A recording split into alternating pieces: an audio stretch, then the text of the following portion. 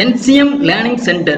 வணக்கம் நண்பர்களே, நம்ம இந்த வீடியோவில் Renewable Energy Sources and Storage Devices அப்படிங்கிற சப்ஜெக்ட்ஸ்ல இருந்து எலக்ட்ரிக் வெஹிக்கிள் கான்செப்ட் பத்தி டிஸ்கஸ் பண்ண போறோம்.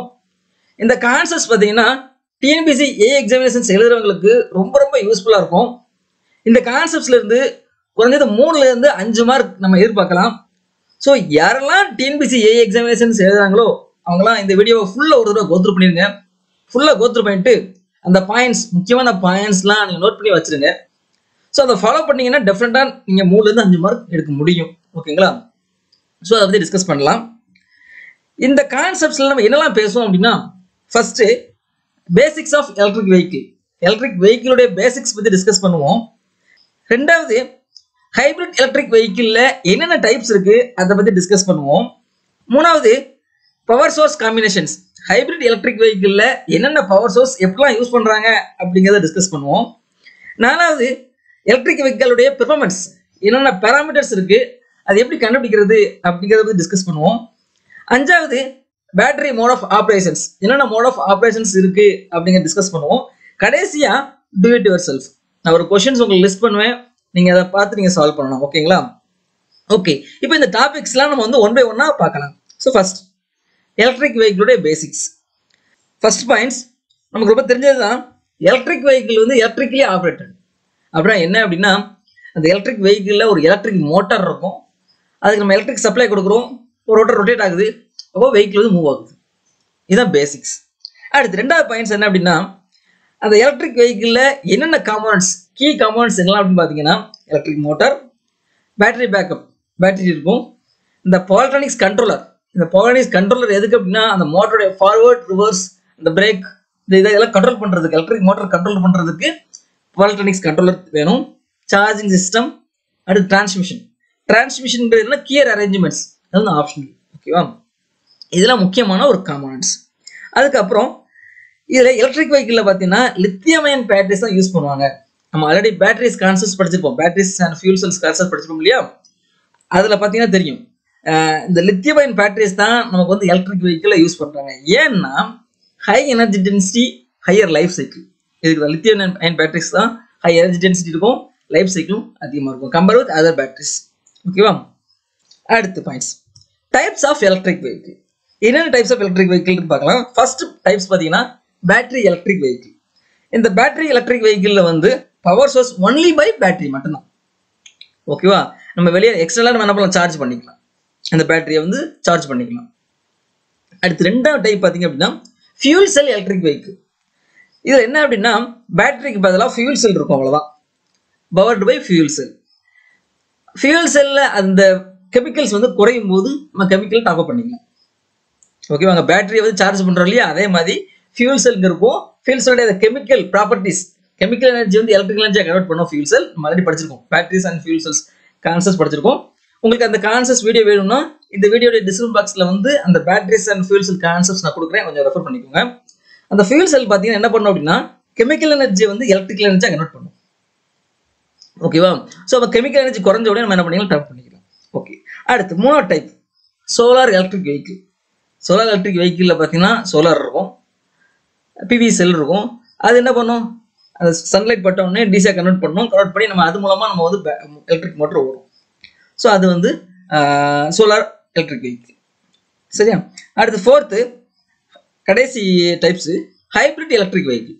ஹைபிரிட் எலக்ட்ரிக் வெஹிக்கிள் அப்படின்னா ஃபர்ஸ்ட் 1, 2, 3 இந்த 3 டைப்ஸ்லேயும் வந்து ஒரே ஒரு சோர்ஸ் மட்டும்தான், ஒன்லி பேட்டரியாக இருக்கும், இல்லை ஒன்லி ஃபியூல்ஸில் இருக்கும், இல்லை ஒன்லி சோலாராக இருக்கும்.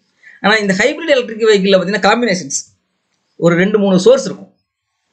Powered by battery plus addition with நமக்கு இன்டர்னல் கம்பஷன் இன்ஜின், இல்லை any other source. More then R equal to 2, 2 source இருக்கும் குறைஞ்சது. சரி, இது இல்லைன்னா அதை யூஸ் பண்ணிக்கலாம் அப்படிங்கிற மாதிரி இருக்கும். அதான் ஹைபிரிட் எலக்ட்ரிக் வெஹிக்கிள் சொல்றோம். ஓகேவா? இந்த 4 டைப் மெயின். ஓகே, இந்த basics of electric vehicle discuss பண்ணியாச்சு. இனி வந்து types of hybrid electric vehicle. ஓகேவா? என்ன டைப்ஸ் இருக்கு அப்படின்னா, ஃபர்ஸ்ட் மைல்டு ஹைபிரிட் அப்படின்னு ஒரு டைப்ஸ் இருக்கு. ரெண்டாவது மைக்ரோ ஹைபிரிட், ஃபுல்லி ஹைபிரிட், அடுத்து நாலாவதா பிளக்-இன் ஹைபிரிட் அப்படின்னு சொல்லி 4 டைப்ஸ் இருக்கு. அதனாலே பார்க்கலாம். ஃபர்ஸ்ட் மைல்டு ஹைபிரிட் அப்படின்னா என்ன அப்படின்னா, அதில் பார்த்தீங்கன்னா இன்டர்னல் கம்பஷன் இன்ஜின் இருக்கும். அதுதான் என்ன பண்ணலாம், வீல் வந்து ப்ரொப்பல் பண்ணும். இன்டர்னல் கம்பஷன் இன்ஜின் தான் ப்ரொப்பல் த வீல். அந்த வீலை வந்து சுத்த வைக்கிறது எதுன்னா இந்த இன்டர்னல் கம்பஷன் இன்ஜின் தான். சரியா? இதுல ஸ்மால் எலக்ட்ரிக் மோட்டார் இருக்கும். பார்த்தீங்கன்னா 5லேருந்து 20 கிலோவாட்ஸ் அந்த மோட்டருடைய கெப்பாசிட்டி. இது 48 வோல்ட் பேட்டரி பேக்கப். அதில் பார்த்தீங்கன்னா 1 to 5 கிலோவாட் அவர் அந்த கெப்பாசிட்டி, பேட்டரி கெப்பாசிட்டி பார்த்தீங்கன்னா 1 to 5 கிலோவாட் கெப்பாசிட்டி இருக்கும். Will provide additional power to wheel touring acceleration. நம்ம வந்து பைக்கோ காரோ ஆக்சிலரேட் பண்ணுறோம். ஆக்சிலேட் பண்ணும்போது மட்டும்தான் இந்த எலக்ட்ரிக் மோட்டர் என்ன பண்ணும் அப்படின்னா அடிஷனல் பவர், வீலுக்கு வந்து அடிஷனல் பவர் கொடுக்கும். சரியா? ஸோ அடுத்த பாயிண்ட், வித்தவுட் பெட்ரோல், அதாவது இந்த இன்டர்னல் கம்பஷன் இன்ஜின் எதுவுமே இல்லாம இந்த வெஹிக்கிள் வந்து யூஸ் பண்ண முடியாது, ஆப்ரேட் பண்ண முடியாது. ஓகேவா?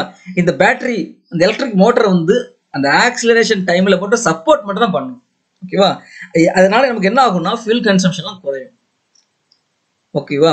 இந்த மைல்டு ஹைபிரிட்டுக்கு எக்ஸாம்பிள்ஸ் பார்த்தீங்க அப்படின்னா நம்ம யமஹா ஃபேஷனோ பைக் இருக்கு இல்லையா, அதில் பாருங்க யமஹா ஃபேஷனோ இப்போ வந்திருக்கக்கூடிய பைக்ல பார்த்தீங்கன்னா ஹைபிரிட்னு எழுதியிருப்பாங்க. நீங்க பாருங்களேன், அதில் ஹைபிரிட்னு எழுதியிருக்கும். அப்படின்னா அது என்ன ஹைபிரிட்னா மைல்டு ஹைபிரிட். இந்த மைல்டு ஹைபிரிட்ல வந்து இன்டர்னல் கம்பஷன் இன்ஜின் இருக்கும், கண்டிப்பா எலக்ட்ரிக் மோட்டர் இருக்கும். அந்த எலக்ட்ரிக் மோட்டர் வந்து என்னன்னா அடிஷ்னலா ஒரு பவர் கொடுக்கும், இப்போ ஆக்சிலரேஷன் டைம்ல மட்டும்தான். சரியா? நீங்க இந்த மைல்டு ஹைபிரிட்டை வந்து நம்ம என்ன நினைக்க கூடாது, பேட்டரி அளவும் யூஸ் பண்ணிக்கலாம், இன்டர்னல் கம்பஷன் இன்ஜினாலும் யூஸ் பண்ணிக்கலாம் அப்படின்னு நினைக்க கூடாது. இன்டர்னல் கம்பஷன் இன்ஜின் தான் மெயினா அதுக்கு ப்ரொபல் பண்ணோம். பட் அடிஷனல் சப்போர்ட்டுக்கு வந்து எலக்ட்ரிக் மோட்டர் இருக்கும். இதனால நமக்கு வந்து என்னன்னா ஒரு ஃபியூல் கன்சம்ஷன் வந்து கொஞ்சம் குறையும், நமக்கு மைலேஜ் வந்து கொஞ்சம் கூட கிடைக்கும். சரியா? அடுத்து ரெண்டாவது மைக்ரோ ஹைபிரிட். மைக்ரோ ஹைபிரிட் பார்த்தீங்க அப்படின்னா இதுவுமே same that of mild hybrid தான். மைல்டு ஹைபிரிட் மாதிரியே ஆப்ரேஷன்லாம் சேம் தான். அங்கேயுமே இன்டர்னல் கம்பஷன் இன்ஜின் மட்டும்தான் ப்ரொப்பல் தான் வீல் பண்ணும். அந்த எலக்ட்ரிக் மோட்டர் அதை வந்து என்ன பண்ணும், அடிஷ்னலாக ஆக்சிலரேஷன் மட்டும் தான் யூஸ் ஆகும். பட் ஆனால் என்ன அப்படின்னா இந்த எலக்ட்ரிக் மோட்டரோட கெப்பாசிட்டி வந்து ரொம்ப ரொம்ப கம்மி, மைல்டு ஹைபிரிட் விட ரொம்ப ரொம்ப கம்மி, லெஸ் தென் 5 கிலோவாட். அந்த மோட்டர் பார்த்தீங்கன்னா லெஸ் தென் 5 கிலோவாட் இருக்கும். பேட்டரி கெப்பாசிட்டி பார்த்தீங்க அப்படின்னா லெஸ் தென் 1 கிலோவாட் ஹவர் இருக்கும். Okay, micro hybrid. இந்த மைக்ரோ ஹைபிரிட் எக்ஸாம்பிள் பார்த்தீங்க அப்படின்னா நம்ம இந்த டிவிஎஸ் ஜூபிட்டர் பைக் இருக்கு இல்லையா, டிவிஎஸ் ஜூபிட்டர் ஸ்கூட்டி, அது வந்து மைக்ரோ. இப்போ வரக்கூடிய ஹோண்டா ஆக்டிவா பைக் இருக்கு இல்லையா, அதுவுமே மைக்ரோ ஹைபிரிட். சரியா? அந்த யமஹா ஃபேஷனை பார்த்தீங்கன்னா mild hybrid, Honda Activa, TVS Jupiter, இது எல்லாமே மைக்ரோ ஹைபிரிட்டுக்கு ஒரு எக்ஸாம்பிள்ஸ். ஓகேவா? அடுத்து மூணாவது ஃபுல்லி ஹைபிரிட். ஃபுல்லி ஹைபிரிட்ங்கிறது என்ன அப்படின்னா இண்டிபெண்டன்ட் ஆப்ரேஷன்ஸ், தனியாக பேட்டரி மூலமாக தனியாக ஆப்ரேட் பண்ணிக்கலாம், பெட்ரோல் மூலமாக தனியாக ஆப்ரேட் பண்ணிக்கலாம். இதுதான் ஃபுல்லி ஹைபிரிட். இப்போ ஃபுல்லி ஹைபிரிட் வந்து நம்ம மார்க்கெட்டில் தெரியல. ஓகேவா? நம்ம ஏரியாவில் இல்லை. அடுத்து வித்தவுட் பெட்ரோல், அதாவது internal combustion engines, petrol engine இல்லாமலே நம்ம பேட்டரி மூலமாக நம்ம என்ன பண்ணிக்கலாம், இந்த வெஹிக்கிள் யூஸ் பண்ணிக்கலாம். இல்லை நமக்கு பேட்டரி இல்லாமல் எலக்ட்ரிசிட்டி இல்லை அப்படின்னா நம்ம என்ன பண்ணலாம், பெட்ரோல் மூலமாகவும் அந்த வெஹிக்கிளை நம்ம யூஸ் பண்ணிக்கலாம். பட் ஆனால் என்னன்னா இதில் பேட்டரி வந்து எப்படி சார்ஜ் பண்ணணும்னா only by braking, regenerative braking. Break பண்ணும்போது பேட்டரி சார்ஜ் ஆகிடும். இன்டர்னல் கம்பஷன் இன்ஜின் இருக்கு இல்லையா, அதில் வந்து ஒரு ஜென்ரேட்டர் இருக்கும். இன்டர்னல் கம்பஷன் இன்ஜினில் ஒரு ஜென்ரேட்டர் இருக்கும், அது ஒரு எலக்ட்ரிசிட்டி ஜென்ரேட் பண்ணும். அது மூலமாக பேட்டரி சார்ஜ் பண்ணிக்கலாம். ஆனால் எக்ஸ்டர்னலாக நம்ம சார்ஜ் பண்ண முடியாது. இந்த ஃபுல்லி ஹைபிரிட்ல பார்த்தீங்க அப்படின்னா பேட்டரி சார்ஜ் பண்ணுறதுக்கு வெளியே இருந்து நம்ம எலக்ட்ரிசிட்டியை கொடுத்து சார்ஜ் பண்ண முடியாது. அந்த மோட்டருக்குள்ளேயே நமக்கு வந்து பிரேக்கிங் மூலமாகவும் நம்ம என்ன பண்ணலாம், பேட்டரி சார்ஜ் பண்ணிக்கலாம். இன்டர்னல் கம்பஷன் இன்ஜினுடைய அவுட்புட்ல வந்து ஒரு ஜென்ரேட்டர் கனெக்ட் பண்ணிருப்பாங்க. அந்த ஜென்ரேட்டர் எலக்ட்ரிசிட்டியை ப்ரொடியூஸ் பண்ணும், அது வந்து பேட்டரி சார்ஜ் பண்ணும். பட் எக்ஸ்டர்னலாக பண்ண முடியாது. மைல்டு ஹைபிரிட்லையும் மைக்ரோ ஹைபிரிட்லையும் என்ன ஆகும்னா அந்த ஐசி இன்ஜினுக்கு வெளியே ஒரு ஜென்ரேட்டர் இருக்கும். அந்த ஜென்ரேட்டர் தான் என்ன பண்ணும் அப்படின்னா எலக்ட்ரிசிட்டியை ப்ரொடியூஸ் பண்ணும், அது மூலமாக தான் அந்த இது சார்ஜ் ஆகும். மைல்டு ஹைபிரிட்டுக்கும் மைக்ரோ ஹைபிரிட் அதே ரீஜெனரேட்டிவ் பிரேக் அப்ளை பண்ணும்போதும் நம்ம அந்த பேட்டரி சார்ஜ் ஆகும். அடுத்த பாயிண்ட்ஸ், இந்த ஃபுல்லி ஹைபிரிட்ல பார்த்தீங்கன்னா 2 டைப்ஸ் இருக்கு. சீரியஸ் ஃபுல்லி ஹைபிரிட், அடுத்து பேரலல் ஃபுல்லி ஹைபிரிட். ஓகேவா? அதை பின்னாடி பார்க்கலாம். 4th type plug-in hybrid. Plug-in hybrid என்ன அப்படின்னா இந்த ஃபுல்லி ஹைபிரிட் மாதிரி தான் independent operation of battery and internal combustion engine தனித்தனியாக யூஸ் பண்ணிக்கலாம். எனக்கு எலக்ட்ரிசிட்டி இருக்கு, ஸோ பேட்டரி மூலமாக நான் வண்டி ஓட்ட போறேன்னா ஓட்டிக்கலாம். இல்லை இன்டர்னல் பெட்ரோல் எனக்கு இருக்கு, நான் சார்ஜ் பண்ணல, பெட்ரோல் இருக்கு, பெட்ரோல் மூலமாக நம்ம என்ன பண்ணலாம், இன்டர்னல் கம்பஷன் இன்ஜின் யூஸ் பண்ணி எலக்ட்ரிக் வெஹிக்கிள் யூஸ் பண்ணிக்கலாம், தனித்தனியாக யூஸ் பண்ணிக்கலாம்.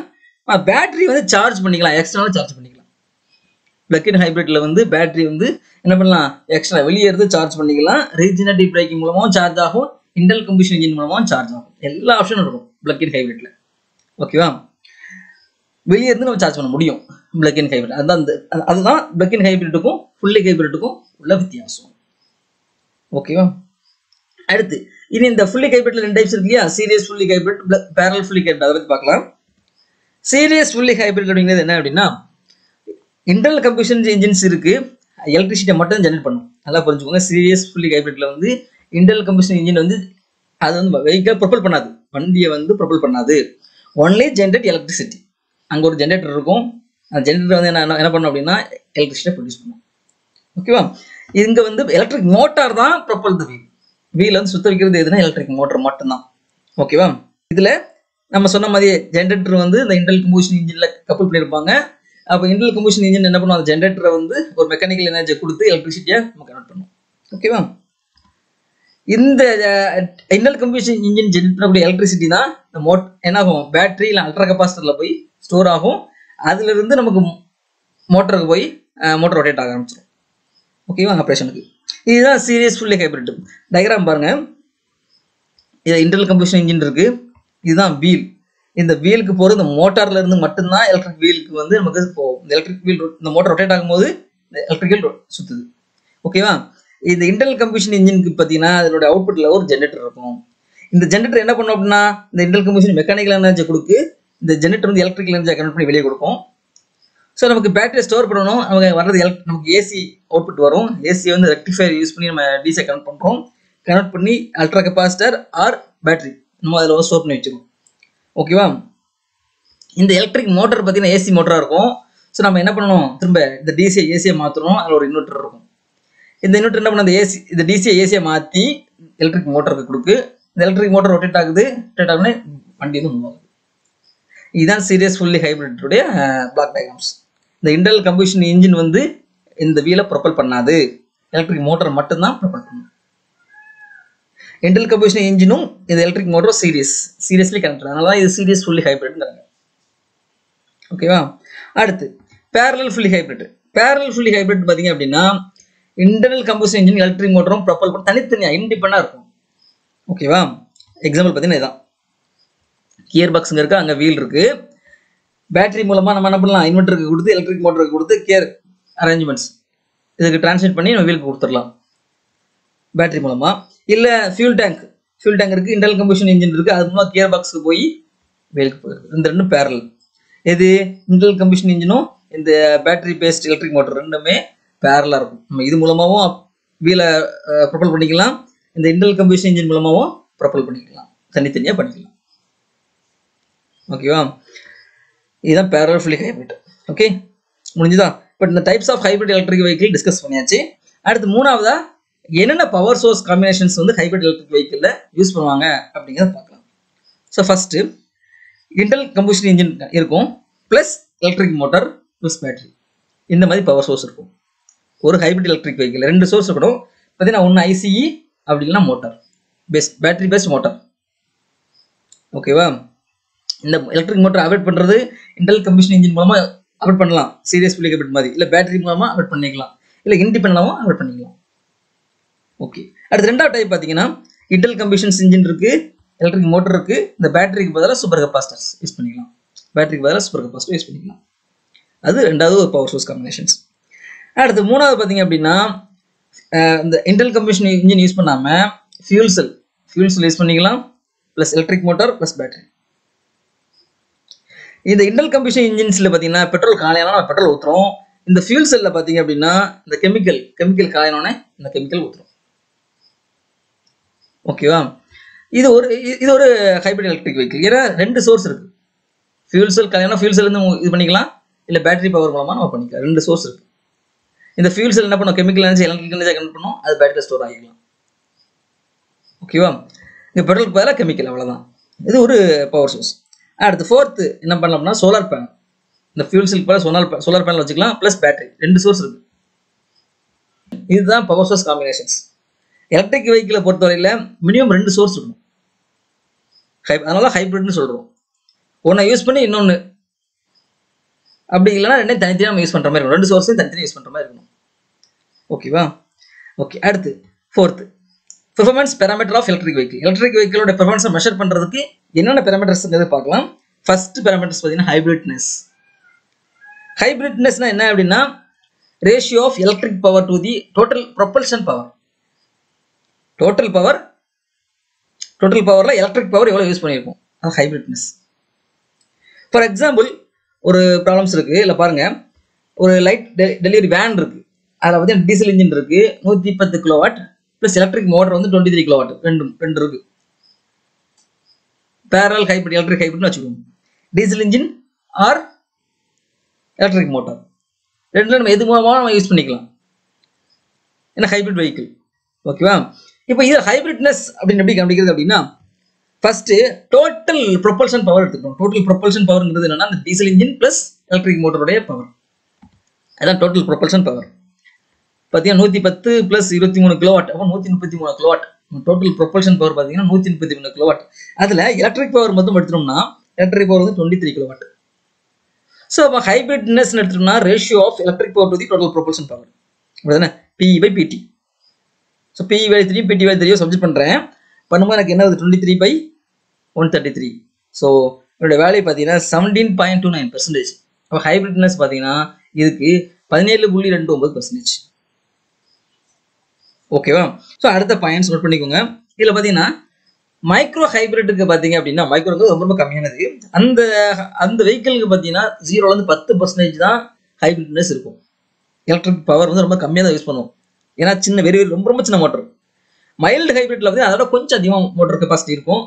ஸோ 10லேருந்து 30% ஹைபிரிட்னஸ் பார்த்தீங்கன்னா 10லேருந்து 30% எலக்ட்ரிக் பவர் கொஞ்சம் அதிகமாக யூஸ் பண்ணுவோம். மைக்ரோ கம்பேர் பண்ணல மைல்டு வந்து கொஞ்சம் எலக்ட்ரிக் பவர் அதிகமாக யூஸ் பண்ணியிருப்போம், 10லேருந்து 30%. ஃபுல்லி ஹைபிரிட்ல பார்த்தீங்கன்னா எலக்ட்ரிக் பவர் கொஞ்சம் அதிகமாக யூஸ் பண்ணுவோம், 30-40%. பிளக்-இன் ஹைபிரிட்ல பார்த்தீங்கன்னா மேக்ஸிமம் நம்ம பெட்ரோல் யூஸ் பண்ணாமல் சார்ஜ் பண்ணி பிளக்-இன் சார்ஜ் பண்ணி நம்ம வந்து யூஸ் பண்ணுவோம். ஸோ 50லேருந்து 100% இருக்கும் ஹைபிரிட்னஸ். ஓகே, இதுலேருந்து நமக்கு ஒரு மார்க் கொஸ்டின்ஸ் கேட்க வாய்ப்பு இருக்கு, பார்த்துக்கலாம். ஓகேவா? அடுத்து ரெண்டாவது parameters charging efficiency. Charging efficiency அப்படிங்கிறது என்னன்னா எனர்ஜி கன்சம்ஷன்ஸ், அந்த பேட்டரி எவ்வளவு எனர்ஜி எடுத்திருக்கு, அந்த அவுட்புட் பை இன்புட். அப்படிதானே? ஒரு பேட்டரிக்கு வந்து நமக்கு சார்ஜ் எஃபிஷியன்சி பார்க்க போகிறோம். அப்போ அந்த பேட்டரி வந்து எவ்வளவு கன்சியூம் ஆயிருக்கு, எவ்வளவு எடுத்திருக்கு, அவுட்புட் எவ்வளவு எடுத்திருக்கு, அதான் எனர்ஜி கன்சம்ஷன். எவ்வளவு தேவை, energy required from the source, ஏதாவது ஒரு சோர்ஸ். இன்புட் எவ்வளவு, output by input. எஃபிஷியன்சினா output by input. இங்கே வந்து அவுட்புட்ங்கிறது energy consumptions, இன்புட்ங்கிறது energy required from source. ஒரு எக்ஸாம்பிள், இந்த கொஸ்டின்ஸ் பார்த்தீங்கன்னா டிஎன்பிஎஸ்சி எக்ஸாமினேஷன்ல கேட்ட கொஸ்டின்ஸ் தான். பேட்டரி கெப்பாசிட்டி பார்த்தீங்கன்னா 60 கிலோவாட் ஹவர். நம்ம கெப்பாசிட்டி மேட்டர் கிடையாது, 20 கிலோவாட் ஹவர் அது கன்சியூம் ஆயிருக்கு. சார்ஜிங் எஃபிஷியன்சி 80% இருக்கு. அப்புறமா ரெக்வயர்ட் ஃப்ரம் த கிரிட், எவ்வளோ இன்புட் எனர்ஜி வந்து தேவை, கிரிட்லேருந்து தேவை அப்படின்னு சொல்லி கேட்குறாங்க. ஸோ அப்போ இதுலேருந்து இந்த ஃபார்முலா வந்து நம்ம எனர்ஜி ரெக்வயர்ட் ஃப்ரம் கிரிட் நம்ம கவனிச்சிடலாம். Energy required from grid is equal to energy consumption charging efficiency. இதானே இந்த ஃபார்முலா வந்து. ஸோ நமக்கு வந்து எனர்ஜி கன்சம்ஷன் தெரியும், சார்ஜிங் எஃபிஷியன்சி தெரியும். அப்போ energy required from the grid நம்ம கண்டுபிடிச்சிடலாம். ஓகேவா? அவ சப்ஜெக்ட் பண்ணுறேன்.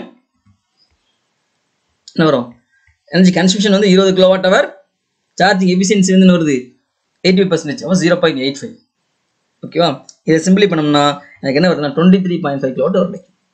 இப்போ energy required from the grid வந்து 23.5 கிலோவாட் ஹவர். ஓகேவா? இது ரெண்டாவது பேராமீட்டர்ஸ். அடுத்து மூணாவது சார்ஜிங் லெவல் அப்படின்றது. ஒவ்வொரு மோட்டருக்கும் சில மோட்டருக்கும் சார்ஜிங் லெவல் சொல்லுவோம். லெவல் 1 சார்ஜிங் அப்படின்னு என்ன அர்த்தம்னா 120 வோல்ட், அதுதான் பேட்டரி நமக்கு அப்படி தான் கொடுப்போம். 120 வோல்ட் வச்சு கொடுப்போம். 12 to 24 ஹவர்ஸ் அதை எடுத்துக்கணும். 12 to 24 hours charge full charge ஆகிறதுக்கு 12 மணி நேரத்துக்கு 24 மணி நேரம் எடுத்துக்கணும். அடுத்து லெவல் 2 சார்ஜிங். லெவல் 2 சார்ஜிங்கிறது தான் 240 வோல்ட் நம்ம நார்மலாக கொடுக்குறது தான். 4 to 8 ஹவர்ஸ் எடுத்துக்கணும். ஃபுல் அட்லீஸ்ட் 80% சார்ஜ் ஆகிறதுக்கு மினிமம் 4 ஹவர்ஸ் எடுத்துக்கணும். ஃபுல்லி சார்ஜ் ஆகிறதுக்கு 8 ஹவர்ஸ் எடுத்துக்கணும். Level 2 charging. அடுத்து ஃபாஸ்ட் சார்ஜிங் இருக்கும். 240 வோல்ட் தான், 80% சார்ஜ் ஆகும், 30% சார்ஜ் ஆகிடும். இது ஒரு பேராமீட்டர்ஸ் எலக்ட்ரிக் வெஹிக்கிளுக்கு. எந்த charging, level 1 charging, level 2 charging, fast charging. ஓகேவா? அடுத்து fourth கிரேடபிலிட்டி of an electric vehicle. கடைசி பேராமீட்டர்ஸ். கிரேடபிலிட்டி அப்படிங்கிறது என்ன அப்படின்னா, ஒரு எலக்ட்ரிக் வெஹிக்கிளால இன்க்ளைண்டாக எவ்வளோ தூரம் போக முடியும் வித்தவுட் லாஸ் ஆஃப் பெர்ஃபார்மன்ஸ். இன்க்ளைண்டுங்கிறது அந்த மலை அந்த மாதிரி, அதில் வந்து அவனோட ட்ராக்ஷன் பெர்ஃபார்மன்ஸ் எஃபெக்ட் ஆகாமல் எவ்வளோ இன்க்ளைண்டில் ஏற முடியும் அப்படிங்கிறது தான். கிரேடபிலிட்டி ஃபார்முலாஸ் பார்த்தீங்கன்னா total tractive effort divided by vehicle wait இன் 100. ரொம்ப முக்கியம் இல்லை இந்த கான்செப்ட்ஸ், இருந்தாலும் நீங்கள் இதை நோட் பண்ணிக்கோங்க, சில நேரங்கள் கேட்கறதுக்கான வாய்ப்புகள் இருக்குது. ஸோ அதனால் கிரேடபிலிட்டிங்கிறது ஃபார்முலாஸ் தான். இதில் டோட்டல் ட்ராக்டிவ் எஃபர்ட்ங்கிறது என்ன அப்படின்னா motor dark into gear ratio into efficiency by wheel radius. இது ட்ராக்டிவ் எஃபோர்ட். ஓகேவா? இப்போ இந்த ஃபார்முலா யூஸ் பண்ணி நம்ம ட்ராக்டிவ் எஃபோர்ட் கண்டுபிடிச்சிடலாம். ட்ராக்டிவ் எஃபோர்ட் தெரிஞ்சுன்னா கிரேடபிலிட்டி கண்டுபிடிச்சிடலாம். ஒரு எலக்ட்ரிக் வெஹிக்கிளுக்கு கிரேடபிலிட்டி கண்டுபிடிச்சிடலாம்.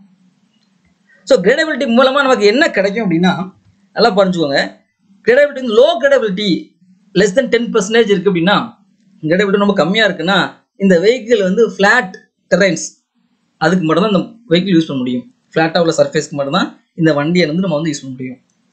மீடியம் கிரேடபிலிட்டி அதாவது 10-20% இருக்குது அப்படின்னா ஹில்ஸ், மாடரேட் ஹில்ஸில் வந்து அந்த வண்டியை வந்து யூஸ் பண்ணலாம். ஹை கிரேடபிலிட்டி 20-30% இருக்குன்னா நல்லா ஸ்டீப் ஹில்ஸ்க்கும் யூஸ் பண்ணிக்கலாம். வெரி ஹை கிரேடபிலிட்டி அப்படின்னா அதாவது கிரேட்டர் தென் 30% இருந்துச்சுன்னா எக்ஸ்ட்ரீம் டெரைன், எந்த மாதிரியான மலைக்கும் நம்ம யூஸ் பண்ணலாம் அந்த வெஹிக்கிளை. சரியா? நான் படிச்ச சில வெஹிக்கிள் வந்து இந்த மலை பிரதேசத்துக்கே யூஸ் பண்ணியிருப்பாங்க. ஆர்மி பீப்புளுக்கு வந்து சில வெஹிக்கிள் கொடுப்பாங்க, அதெல்லாம் வந்து ஹை கிரேடபிலிட்டி, வெரி ஹை கிரேடபிலிட்டி இருக்கிற மாதிரியான வெஹிக்கிள் இருக்கும். அவங்க எங்கேனாலும் போய்க்கலாம், மலைக்குள்ள எங்கேனாலும் போய்க்கலாம். எவ்வளோ ஸ்லோப் இருந்தாலும் வண்டி போயிடும், அதோட ட்ராக்ஷன் பெர்ஃபார்மன்ஸ் எஃபெக்ட் ஆகாது. இப்போ நார்மலாக நம்ம வாங்கக்கூடிய வண்டி வந்து லோ கிரேடபிலிட்டி இல்லை மீடியம் கிரேடபிலிட்டியாக இருக்கிற மாதிரியான வெஹிக்கிள் தான் நம்ம வாங்குவோம். சரியா? இதுதான் பெர்ஃபார்மன்ஸ். அடுத்த 5வது டாபிக்ஸ் பார்த்தீங்கன்னா மோட் ஆஃப் ஆப்ரேஷன்ஸ். இதில் பார்த்தீங்கன்னா ஃபர்ஸ்ட் வெஹிக்கிள் டு கோம் அப்படின்னு ஒன்று இருக்குது. வெஹிக்கிள் டு கோம்னா என்ன அப்படின்னா, நம்ம எலக்ட்ரிக் வெஹிக்கிளில் பேட்டரிஸ் இருக்கு இல்லையா, அந்த பேட்டரிஸில் வந்து நமக்கு வந்து சஃபிஷியன்ட்டான ஒரு எனர்ஜி வோல்டேஜ் பவர் இருக்குது அப்படின்னா அந்த பவரை வந்து ஹோமுக்கு நம்ம யூஸ் பண்ணிக்கலாம், வீட்டுடைய டொமஸ்டிக் லோடுக்கு யூஸ் பண்ணிக்கலாம். சரியா? வீட்டு பல்பு, ஃபேனு இந்த இது எரிய வைக்கிறதுக்கு பேட்டரிலேருந்து நம்ம பவர் எடுத்துக்கலாம். Vehicle to Kom mode of operations. இந்த mode of ஆப்ரேஷன்ஸில் electric vehicle will supplies the power to home whenever needed. திடீர்னு சப்ளை இல்லை, அப்போ நம்ம என்ன பண்ணலாம், பேட்டரியிலேருந்து நம்ம பவர் எடுத்து வீட்டுக்கு யூஸ் பண்ணிக்கலாம். இந்த மோட் ஆஃப் ஆப்ரேஷன்ஸ். 2வது ஹோம் டு வெஹிக்கிள்னா வீட்டில் உள்ள சப்ளை நம்ம என்ன பண்ணிக்கலாம், வெஹிக்கிளுக்கு சார்ஜ் பண்ணிக்கலாம். எலக்ட்ரிக் வெஹிக்கிள் சார்ஜ் பண்ணோம்னா வீட்டிலேருந்து நம்ம சப்ளை எடுத்து சார்ஜ் பண்ணிக்கலாம். 240 வோல்ட் சார்ஜ் நமக்கு வந்து 240 volt single phase. So 240 volt நமக்கு இருக்கும், வீட்டில் இருக்கும். அதை எடுத்து நம்ம என்ன பண்ணிக்கலாம், வெஹிக்கிளுக்கு சார்ஜ் பண்ணிக்கலாம் இந்த மோட் ஆஃப் ஆப்ரேஷன்ஸில். அடுத்து 3வது மோடு பார்த்தீங்கன்னா கிரிட் டு வெஹிக்கிள். பார்த்தீங்கன்னா கிரிட் நமக்கு தெரியும், one India one grid. So நம்ம பவர் நம்ம வெஹிக்கிள் சார்ஜ் பண்ணுறதுக்கு கிரிட்லேருந்து சார்ஜ் பண்ணிக்கலாம். சார்ஜிங் ஸ்டேஷன் இருக்கும், அங்கெல்லாம் கிரிட் கூட கனெக்ட் பண்ணியிருப்பாங்க. ஸோ இப்போ நம்ம என்ன பண்ணிக்கலாம், அங்கேருந்து நம்ம எடுத்து என்ன பண்ணிக்கலாம், வெஹிக்கிளை சார்ஜ் பண்ணிக்கலாம். அடுத்து 4வது பாயிண்ட்ஸ் வெஹிக்கிள் டு கிரிட். 4வது மோட் ஆஃப் ஆப்ரேஷன்ஸ். இதில் வந்து வெஹிக்கிளில் வந்து அதிகமாக சார்ஜ் இருக்குது, எனர்ஜி அதிகமாக இருக்குது, நம்ம கிரிட்டு கொடுக்குறனால கொடுத்துக்கலாம். வெஹிக்கிள் டு கிரிட், நம்ம electric vehicle supplies power to grid. சரியா? அப்போ எலக்ட்ரிக் வெஹிக்கிளில் இந்த வெஹிக்கிள் டு கிரிட் சிஸ்டம் இருக்கிற மாதிரி ஆப்ஷன்ஸ் இருந்ததுன்னா, இந்த சிஸ்டம் இருந்துச்சுன்னா allows 2-way power flow between electric vehicle to grid. இந்த வெஹிக்கிள் டு கிரிட் சிஸ்டம் இருந்ததுன்னா நம்ம எப்போல்லாம் தேவைப்படுதோ அப்போ வந்து என்ன பண்ணலாம், கிரிட்லேருந்து பவர் எடுத்துக்கலாம். இப்போலாம் எக்ஸஸா பவர் இருக்குன்னு நினைக்கிறோமோ அப்போலாம் பவர் வந்து என்ன பண்ணிக்கலாம், கிரிட் கொடுத்துக்கலாம். 2-way பவரும் 2-way பவர் கம்யூனிகேஷன்ஸ் இங்கே இருக்குது. வெஹிக்கிள் டு கிரிட் சிஸ்டம் அந்த வெஹிக்கிளில் இருந்துச்சுன்னா, வெஹிக்கிள் டு கிரிட் சிஸ்டம் இருந்ததுன்னா நம்ம இந்த 2 mode of operations vehicle to grid to vehicle mode of ஆப்ரேஷனை use பண்ணிக்கலாம். ஓகேவா? இதுதான் கான்செப்ட்ஸ். ஓகே, அடுத்து டிவைட் யுவர் செல்ஃப். இதில் பார்த்தீங்க அப்படின்னா ஒரு 10 கொஸ்டினை வந்து நான் கொடுக்குறேன். அந்த ஃபர்ஸ்ட் 10 கொஸ்டின்ஸ்க்கான கொஸ்டின் லிங்க் வந்து இந்த வீடியோடைய கமெண்ட் பாக்ஸில் கொடுக்குறேன். ஓகேவா? நீங்கள் இந்த வீடியோ ஃபுல்லாக கோத்ரூ பண்ணி பாயிண்ட்ஸ்லாம் நீங்கள் எடுத்துட்டீங்க அப்படின்னா டெஃபினட்டாக அந்த 10 கொஸ்டின் சால்வ் பண்ணுற மாதிரி தான் இருக்கும். அந்த 10 கொஸ்டின் சால்வ் பண்ண முடியல, உங்களுக்கு ஏதாவது டவுட் இருக்குது அப்படின்னா திரும்ப நீங்கள் இந்த வீடியோ ஒரு தடவை ஃபுல்லாக கோத்ரூ பண்ணிக்கோங்க. இந்த கான்செப்ட்ஸ் வீடியோவில் உங்களுக்கு ஏதாவது டவுட் இருக்குன்னா உங்கள் டவுட்டை வந்து இந்த வீடியோ கமெண்ட் பாக்ஸில் போஸ்ட் பண்ணுங்கள். அப்படி இல்லைன்னா நம்மளோட NCM சென்டரில் வாட்ஸ்அப் குரூப் இருக்குது, அதில் போஸ்ட் பண்ணுங்கள். அதுக்கான கிளாரிஃபிகேஷன்ஸ் உங்களுக்கு கிடைக்கும். கண்டினியூஸாக நம்ம சேனலை வாட்ச் பண்ணுங்கள். டெஃபினட்டாக ஒரு கவர்மெண்ட் எக்ஸாமினேஷன்ஸ் தேவையான மெட்டீரியல்ஸ் நம்ம கொடுத்துட்டே இருக்கும். ஸோ நீங்கள் கவர்மெண்ட் எக்ஸாமினேஷன்ஸ் நல்ல ஸ்கோர் எடுக்க முடியும். ஸ்டூடெண்டாக இருந்தீங்கன்னா இன்டர்வியூ நல்லா பிளேஸ் பண்ண முடியும். நல்ல கான்செப்ட்ஸ் உங்களுக்கு கிடைக்கும். ஓகேங்களா? Good, thank you. தேங்க்ஸ் ஃபார் வாட்சிங். Click the subscribe button and hit the bell icon for notification. Like, comment and share.